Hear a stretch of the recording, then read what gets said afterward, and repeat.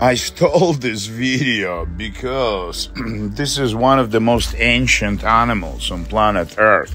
So I analyze human behavior because of my passion for linguistics. So the big question is how descendants of this bitch, which are shoehorn crabs, I'm so dyslexic, horseshoe crabs, fuck the horseshoe crabs. So they come out, these fuck shoe crabs, in Long Island, for instance. I've been watching them for 30 years.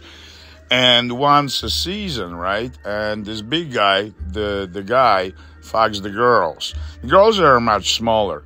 And then some of them die. A lot of them die. And I can't figure out who dies, who fucks who are the girls, why there's so many dead bodies after the season.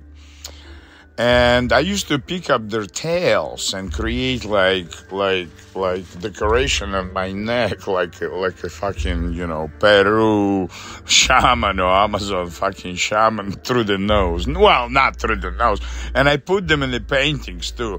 And they look fucking awesome. Like a comet shooting in cosmology, but it's actually a sting from a shoehorn crab. You understand? Like alien civilization that looks like a shoehorn crab here. Fucked up, man.